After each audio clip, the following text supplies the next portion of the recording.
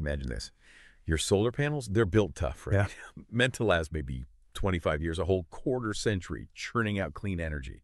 But what if the single most critical piece of kit, the real heart of that system, the part nobody really talks about, what if that fails in just 5 years? Suddenly all that clean energy potential gone. Poof.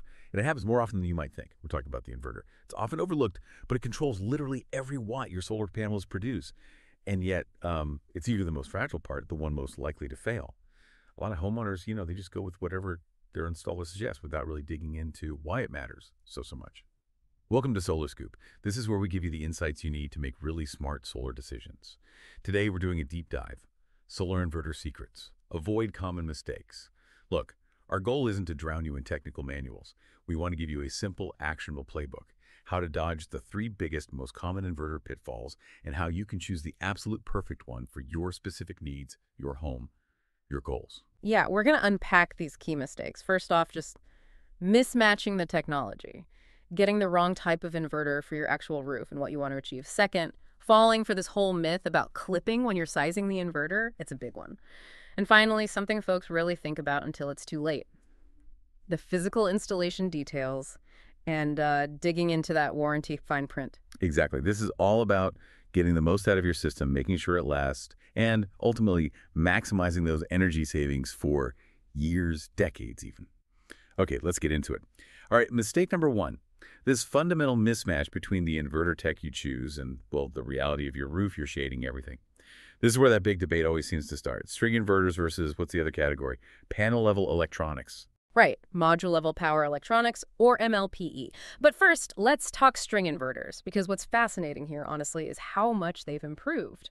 Modern string inverters are beasts. Think about top brands like SMA, SunGrow. Yeah. These aren't your grandpa's string inverters. They're powerful, efficient, and they have this key feature, multiple MPPTs. MPPTs. Yeah. Maximum power point trackers. Exactly. Think of them like smart zones for your roof. Each MPPT independently optimizes a section of panels connected to it. So say you have panels on an east-facing roof section for morning sun and another section on a west-facing roof for the afternoon.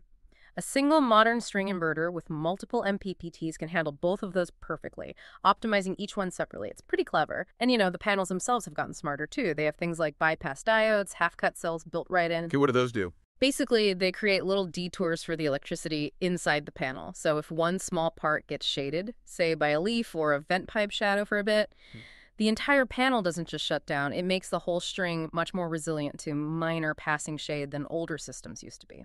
Okay, so for a home with, let's say, simple roof planes, not a lot of complex angles, minimal trees or obstructions, it sounds like a well-designed string system could actually be the most cost-effective and reliable choice for that homeowner. Often, yes, absolutely. But, and this is the crucial but, if you have more complex roof geometry, multiple angles, dormers, or even just one consistent source of shade, like a chimney or maybe a neighbor's tree that casts a moving shadow across your panels during key parts of the day. Right, like a slow-moving shadow that hits several panels in sequence. Exactly. That's when we really need to talk about MLPE, module-level power electronics. And that category includes 2 main types. Microinverters, Enphase is the big name there, and DC optimizers, which SolarEdge really pioneered. And their main advantage is their core benefit is simple. Shade on one panel does not affect the output of any other panel in the system. Each panel basically performs on its own. Okay, this brings up something I see constantly in online forums. People asking, why does every single salesperson seem to push microinverters? Is it just the shade performance? That's a really good question, and it's nuanced. Yes, the performance on tricky roofs with shade is a genuine benefit, no question. But another huge factor, especially here in the U.S., is compliance with electrical codes. Specifically, the rapid shutdown safety requirements. Safety rules. Right. Microinverters and optimizers make meeting those rapid shutdown rules much simpler for installers.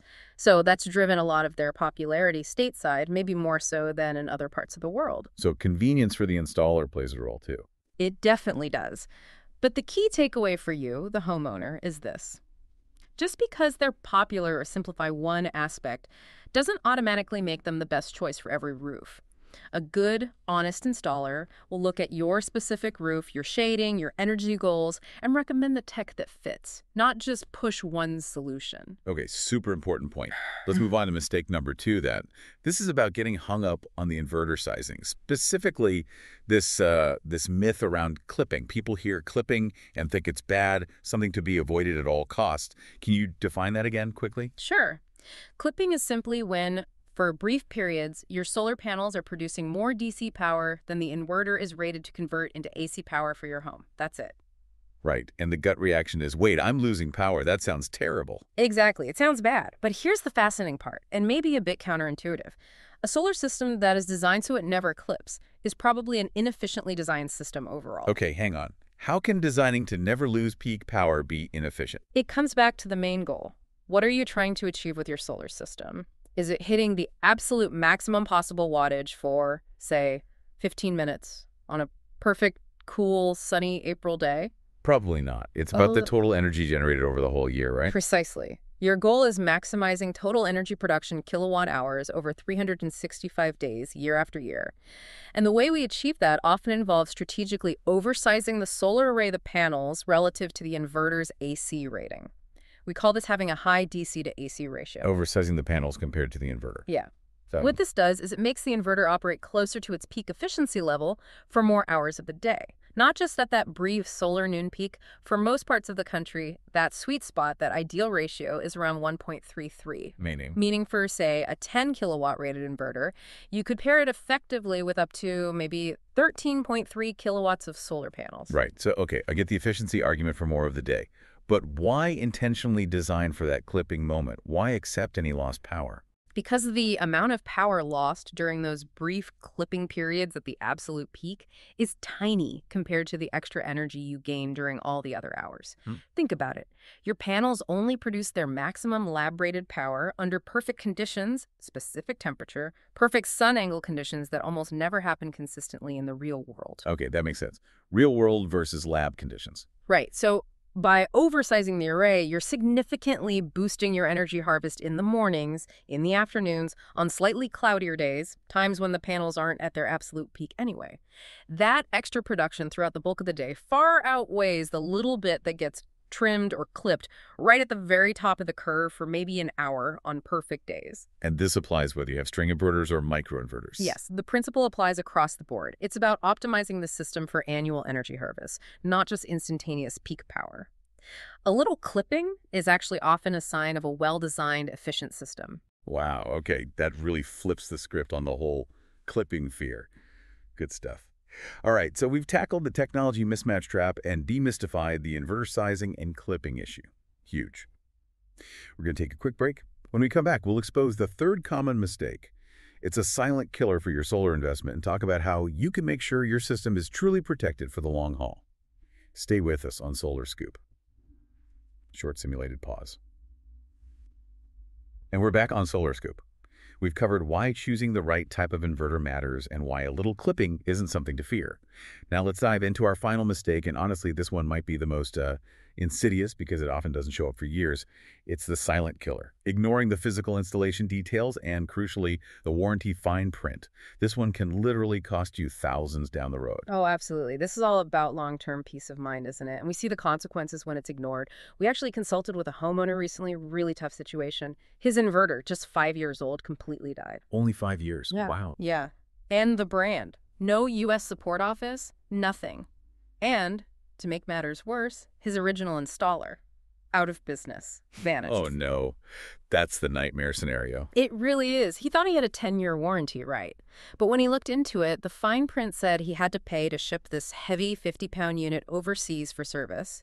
And even if they repaired it, which wasn't guaranteed, who was going to reinstall it? He had no installer lined up. So the warranty was essentially useless in practice. Pretty much. He maybe saved, I don't know, $800, maybe $1,000 on the initial install by going with that cheaper inverter and installer combo. But now he was looking at thousands of dollars for a replacement inverter, plus installation costs, plus weeks, maybe months of lost solar production while he sorted it out. Penny-wise, pound foolish, truly. That is brutal. A real cautionary tale. It just hammers home that the upfront price tag isn't the whole story, not by a long shot. Yeah. So what are the practical steps? How do homeowners avoid ending up in that situation? Okay, based on experiences like that, we are absolutely insistent on two things, two non-negotiables to prevent this kind of headache for you. First, where the inverter is physically installed, it must be in a cool, well-ventilated location, period. Why is that so critical? Heat is the #1 enemy of electronics, always. Installing an inverter in direct, baking sun or in a super hot, unventilated garage, it dramatically shortens its lifespan. It just cooks the components over time, keep it cool. And the second crucial point, the warranty itself. It absolutely has to be from a stable, reputable company with easily accessible US-based support. You need someone you can actually call. And this is the kicker. The warranty document must explicitly state that it covers not just parts, but also shipping costs and a labor reimbursement for the replacement. Labor reimbursement, that's key. It's absolutely critical because getting a free replacement part doesn't help much if it costs you $500 or more to get a qualified electrician to install it. Don't just take the salesperson's word for it. Ask to see the warranty documentation. Read that section. Is parts, shipping, and labor clearly covered in writing? That's your shield. Excellent advice. Okay, let's tie this all together then. We've covered a lot of ground. Choosing the right inverter, it's clearly not just about picking a brand off a list. It's a real engineering decision, as you said, affecting performance for decades. So for you, the savvy solar buyer listening right now, what are the key actionable steps, boiling down everything we've discussed? All right, let's make this your practical playbook for inverter success. 3 key steps. Step 1, demand a real analysis for your home. Don't just accept the first technology proposed. Insist that the installer thoroughly assesses your specific roof layout, your actual shading patterns throughout the day and year, and your energy goals. Only then can you determine if a modern string system or an MLPE solution like microinverters or optimizers is genuinely the right fit for your unique situation. Step 2, design for total energy harvest, not just chasing peak power. Understand that a healthy DC to AC ratio, typically around that 1.33 mark we talked about for most places, and seeing a small amount of clipping on perfect days, that's actually a sign of an efficient system. It means it's designed to maximize your annual energy production, which is what really saves you money. And step 3, vet your installation partner and the product protection. Choose a high-quality, reputable installer. And choose an inverter brand that truly stands behind its product. That means looking for that comprehensive parts, shipping, and labor warranty. And, crucially, confirming they have a responsive support team based right here in this country that you can actually reach if needed. Fantastic summary. Those 3 steps really clarify the process. Choosing the right inverter, it doesn't have to feel overwhelming. At Integrate Sun, we've guided thousands of homeowners through exactly these decisions, helping them avoid these kinds of costly mistakes and ensuring they get the absolute best performance from their solar investment. So if you're listening and you'd like some personalized guidance tailored specifically to your home, your situation, we offer free solar consultation. We can analyze your roof using satellite imagery, look at your energy usage, talk about local incentives. Just visit integratesun.com. We're happy to help recommend the perfect inverter setup just for you. And maybe one final thought to leave folks with. Remember, this inverter choice you make today, it's going to profoundly impact how well your solar system works day in and day out for potentially the next 20, maybe 25 years. Don't let what seems like a small upfront saving, maybe a few $100s, tempt you into a decision that could cost you thousands in lost energy production or future replacement hassles. It really, truly is the heart of your entire solar energy system. Don't neglect it.